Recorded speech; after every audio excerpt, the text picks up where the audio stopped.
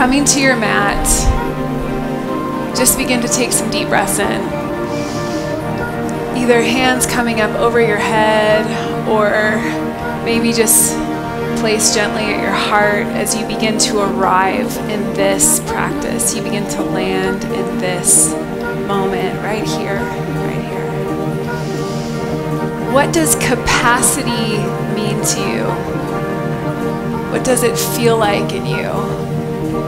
Capacity is another word for the ability to hold, the space we have within us to hold.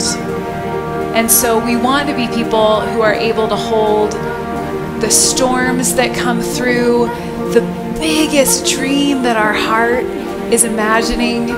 We want to be able to hold all of the unexpected. We want to be able to hold grief. We want to be able to hold loss. Deep breath in and just begin to take a measurement, take a sense of what your capacity is. What your capacity is. And I am with you today, landing on one great desire that my heart is inviting me to, that I want to grow to have the capacity to hold. I want to grow to have the capacity of nervous system to hold, the capacity of faith to hold, the capacity of physical health to hold. So start to focus in on what it is that you want to build capacity for. Keep breathing big.